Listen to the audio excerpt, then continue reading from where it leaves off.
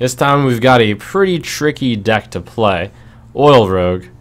This is a deck that I wouldn't say I'm entirely proficient with yet.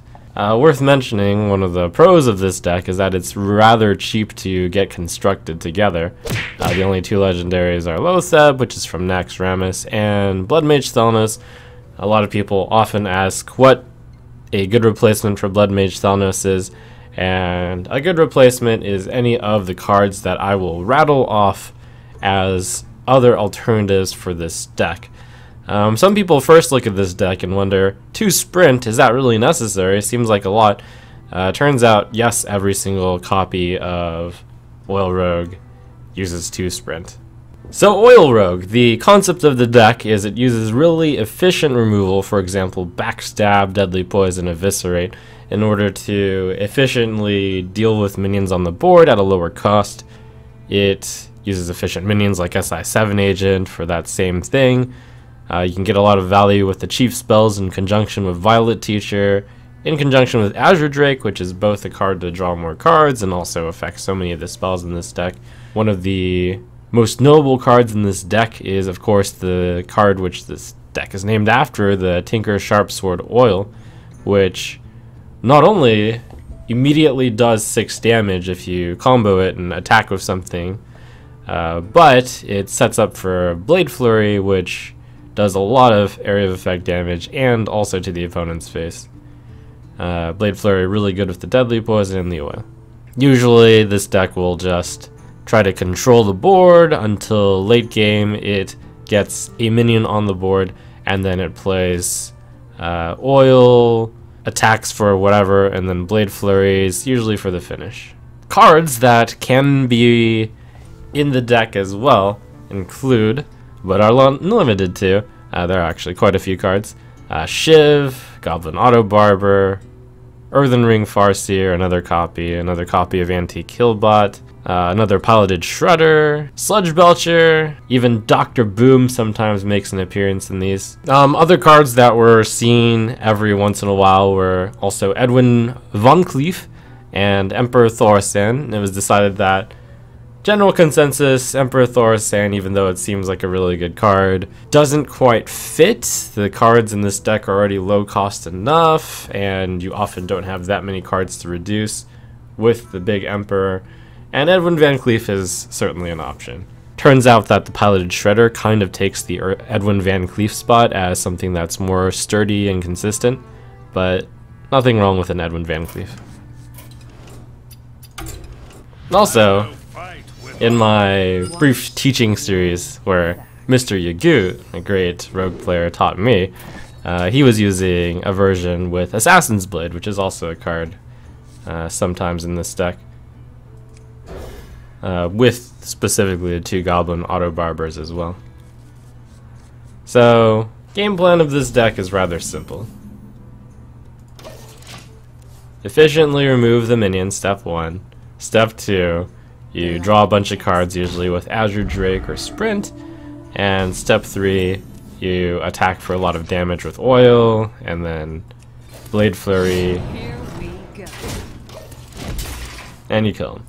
However, this is an aggressive matchup, so in this matchup, you're pretty much just trying to survive, and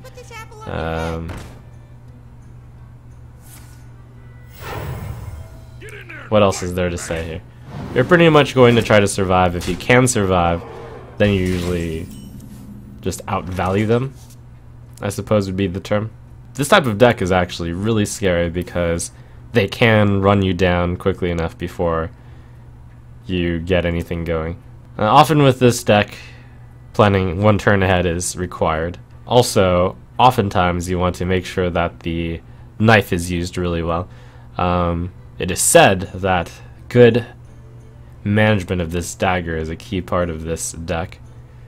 So I do want to combo this, so I'm going to just set up the dagger this turn, plan to Deadly Poison and SI7 Agent the next turn, which is a little slow and I'm taking a lot of damage, but maybe it's possible to stabilize if the opponent doesn't have too good a turn this turn. Alright, and that wasn't a great turn. This guy's tough. SI7 agent is one of your best friends against aggressive decks. Even better when you're going second, of course, and then a very strong opening turns out to be coin SI7 or backstab SI7.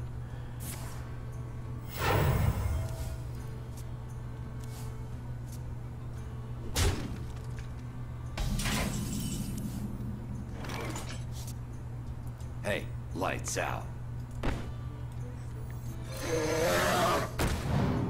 Hey, lights out. Usually good form with this deck to keep a 1 durability, or 2 durability if possible, dagger around. And the reason for that is you save it for Blade Flurry, which is bound to come up someday. Like now. Pay attention, class. One of the big strengths of this deck is the Violet Teacher, against aggressive decks especially. If you can control the board in any fashion, this thing, well, really against any deck, this thing gets so much value. Reporting for duty. It just continues to teach the students.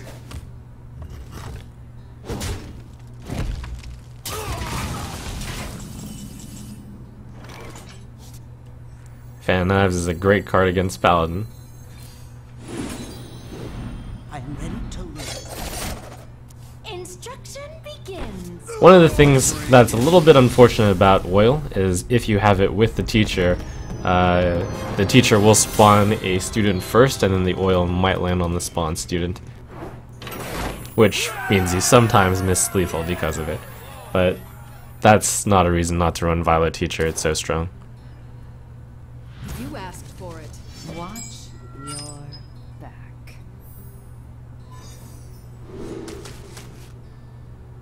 Opening game mulligans generally are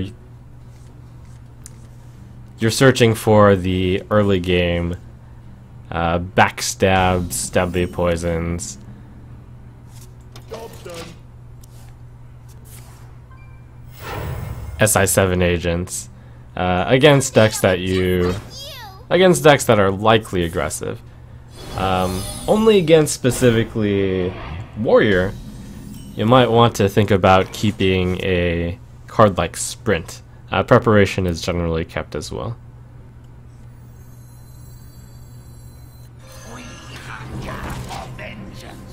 The Blood Mage Thalnos is one of those cards which is kind of utility card, which is why I generally don't recommend just replacing it with Loot Hoarder or with Cobalt Geomancer, because even though it seems like those two cards kind of fit in the theme, Blood Mage Thalnos is just a utility card, which ends up filling a lot of roles.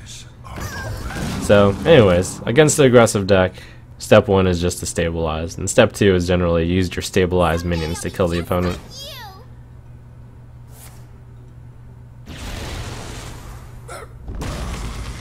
Trying to find something to combo the SI7 agent with.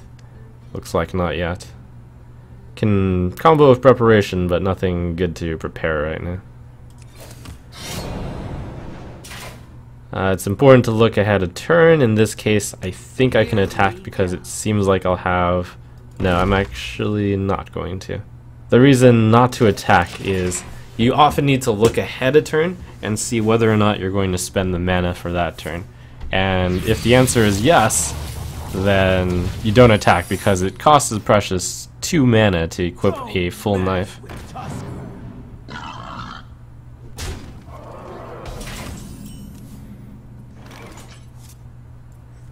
Preparation Sprint is a very common play with this deck.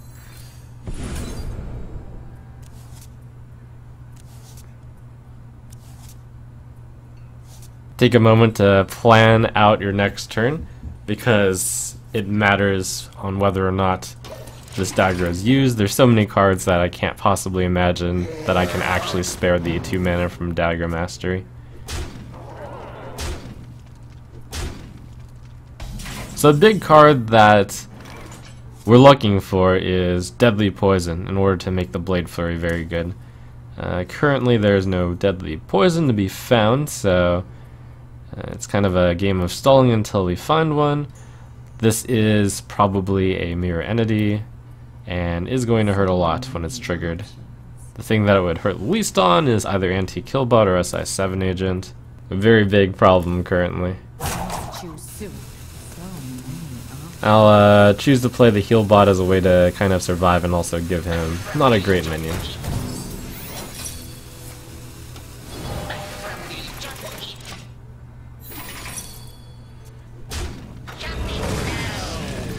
The Loatheb is one of the cards that is going to just completely make you want to tear out your hair sometimes in a deck with so heavy a spell requirement.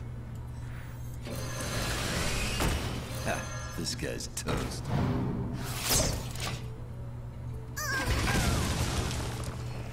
So that is 12 damage. A fireball is going to be lethal for us. Fortunately, he doesn't have it.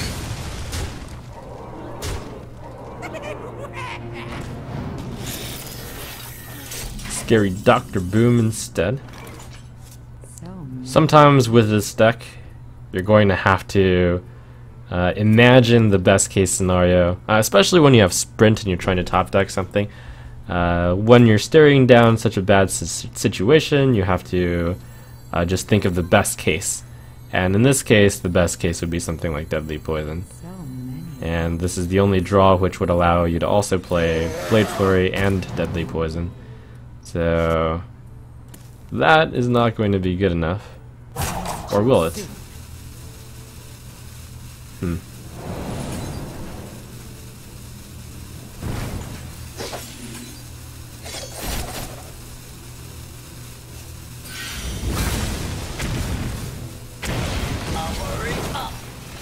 That will not be good enough.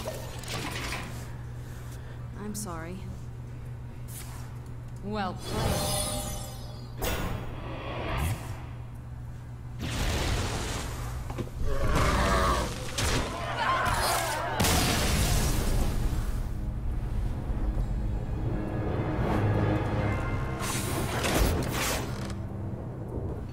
With this deck in the early game, you're looking for, against almost anything that isn't something you assume to be a control deck, like a warrior. You're just looking for the early game backstab, SI7 agent, Deadly Poison. With the coin, the SI7 agent is especially good.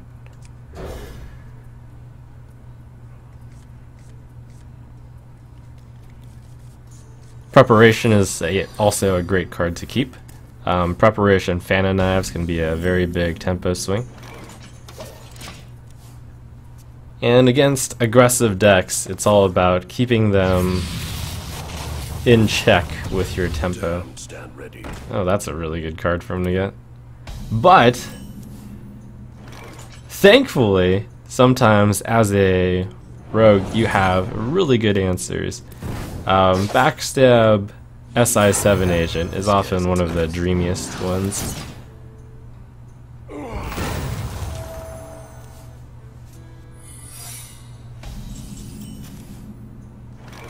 Hey, lights out.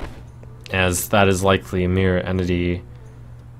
There's two main choices. One is to play the SI7 agent, but I think the battle cry is good. The plan is generally, my plan is going to be to try to combo the SI7 agent onto one of his minions and then trade the 3/3 into my own SI7 agent to break this Hey, lights out. mirror entity. You kind of fall into a flow once you play enough Oil Rogue. Against aggression, it's a constant fight for survival, and you just hang in there until hopefully your draw kicks in like Sprint and Azure Drake. Preparation Fan Flurry and clear the board, but that's a little too much. And unfortunately, the mirror entity handcuffs a bit. It might just be Preparation Fan SI7. Violet Teacher, Preparation Fan. Violet Teacher with Preparation is often very good, but giving the Tempo Mage, which has a lot of spells, the Violet Teacher is not very fun. With the Blade Flurry, though, I suppose that'll be a Pay attention, class. reasonable Pay attention, class. Hey, lights out. I am ready to learn. play. I am ready to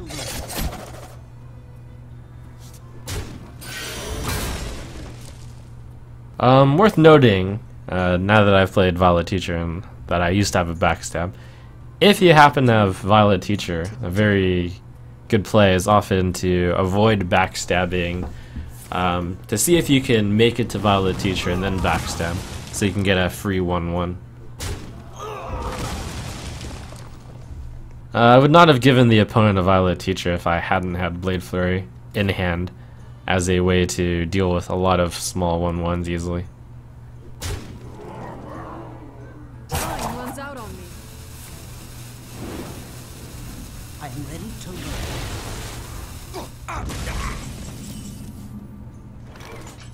Sapping this should work. It's one of the biggest cards that would be in that deck. I am ready to learn. This And guy's perhaps more toast. important, it enables the combo. Pay attention, class.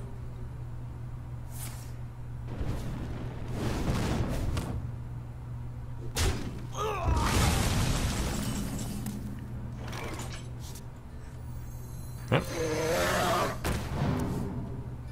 Hey, lights out. Instruction. This deck often plays the role of control when you're up against an aggressive deck.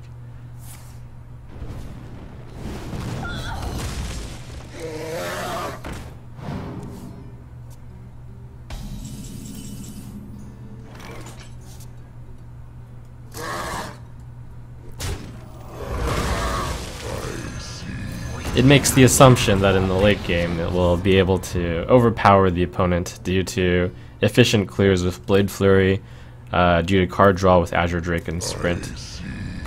When it comes down to the late game, usually it's best to be able to play all the cards that are relevant and then play a Sprint. Good old Lotheb, always there to block, a very annoying card.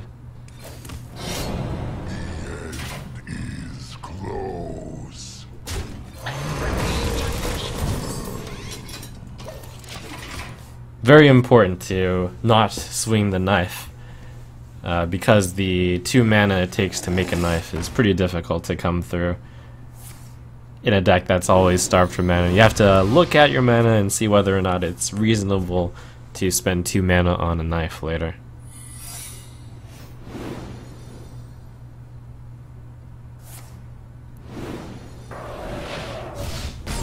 Huh, face. Okay, another Violet Teacher. That'll be... ooh. Deckhand first, to possibly trigger the Mirror Entity. And then 4/0/4. This time it's Counterspell. Pay attention, class. Running the program. Hug. Unless it's Duplicate. It's Counterspell. Too soon. All of these cards are currently a little too good to play in order to set up Counterspell. It's worth considering the Blade Flurry, though. In fact, that's fine. He's running low on cards, and I have a second copy of Blade Flurry. It does also summon a guy, which is a little-known interaction. The plan is to be able to Preparation Sprint the next turn, and then be able to play whatever extra.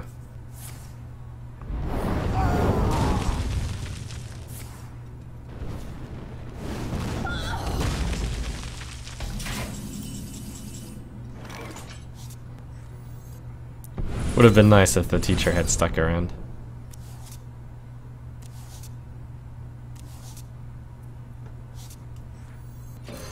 Here we go.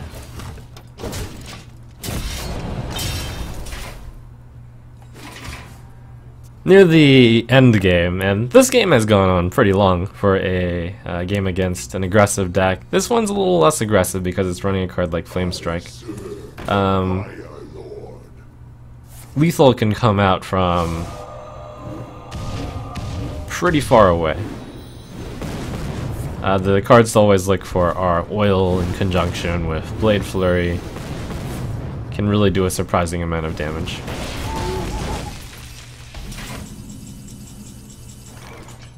One more sprint will draw out most of the cards in the deck.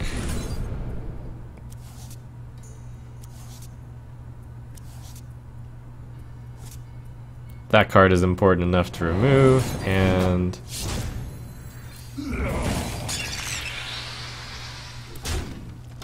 hold the deadly poisoned weapon because that will be able to do twice the amount of damage if Oil and Flurry go off on it. That's a 6 damage weapon, which if you just attack face with it, will deal 12 with Blade Flurry. That's 12 right there, and plus 4 is 16. That Dr. Boom is going to be very difficult to deal with. I think in this case a sap is fine because it's approaching end the game. One important thing also when you're playing this deck is to have a good idea of what's remaining in your deck, because very often you'll go through quite a few of the cards and only have a few left. In this case I know that they're the weapon adjusting cards, so I can make a plan to attempt to win the game through setting up 2 charges of the knife and then just trying to survive for a few more turns. So the plan is to deadly poison Oil. If I get this weapon to 11 attack, then all I need to do in order to win is hit him with it once and then Blade Flurry. 5, 8, I'm out of cards. 1, 5, 8, 16, so I'm currently 1 off. That would be 8 and then 16. Deadly, Oil. No, in this case, I have no minions left, so it's just Oil.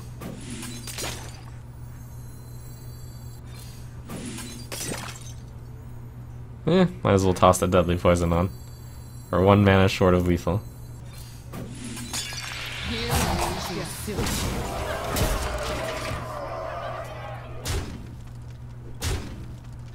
It was important to attack him because he could do a Frostbolt on the face.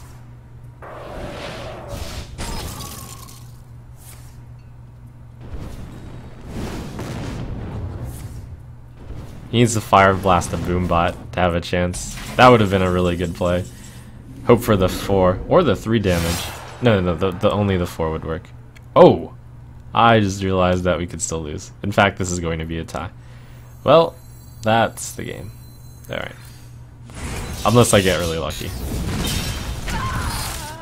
Oops.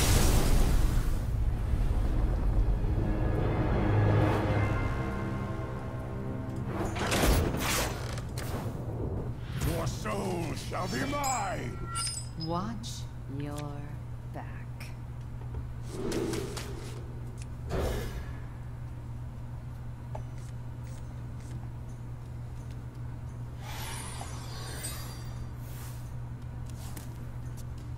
As usual, fishing for the cheap cards. As always, kind of make the assumption that your opponent is playing the more aggressive type of deck when doing the mulligans. This one's going to be an interesting one, since turn 2 tap means that he's either Handlock or Malagos. Or a bad Zoo start. Okay.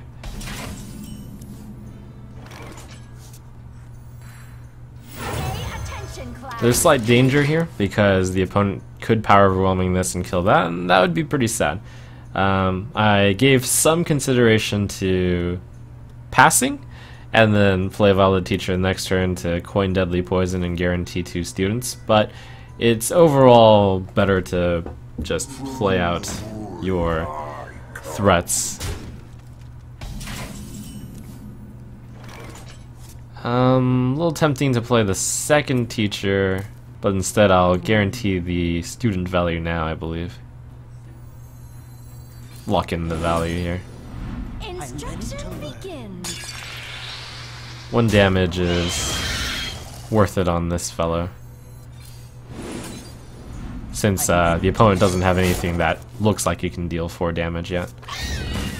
It's often good to keep the weapon at 2 durability if possible, so that an attack and a blade flurry the same turn is possible.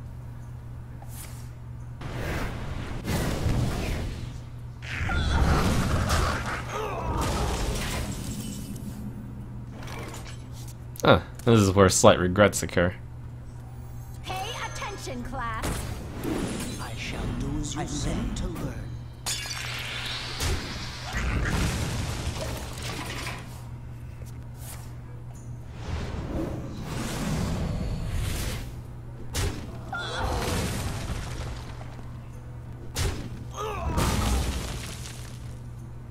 The light does not. This hand is really clunky right now, with 2 sprints and just a assortment of cards, but maybe the Blade Flurry will carry the day. Maybe. Patience with the Blade Flurry is required. Here we go. Choose soon. There are pros and cons to killing the Kazan Mystic.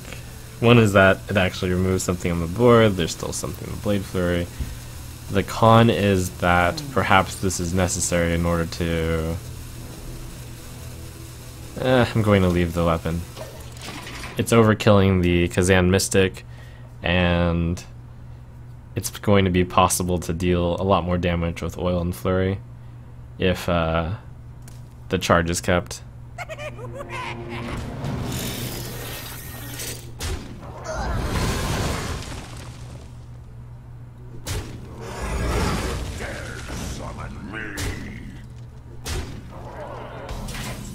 Witness the power of Blade Flurry. Here we go.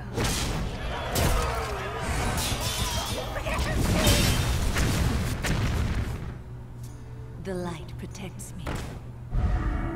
Get in there and fight, maggot! My shield for Argus! 3/7 damage. Probably don't die against whatever this deck has coming. Doomguard was also used. That's 8 damage, so the deck just needs to find a way to deal 4 damage through Taunt, which can be tricky since I have almost nothing so far, but a sprint will hopefully find ways. Backstab will move things along nicely. Oftentimes in the endgame, you're just counting up reverse damage, which is to say, look up how much damage you have and then look up how much you need. So keep a running count. It's 4 more to win here. At this point, it's all about the stalling and the attempted finish.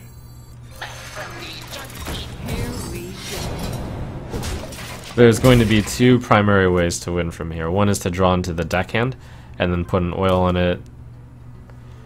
That'll do a bunch of damage. The other is simply to hit him with 4 attack with this plus the oil and then eviscerate twice.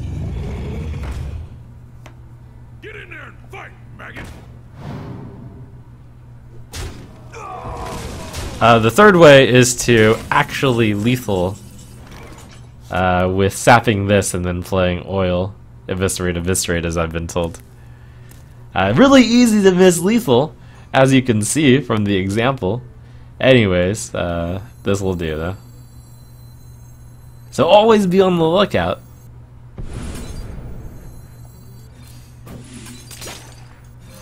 This guy's toast. Here we go. And keep that count going.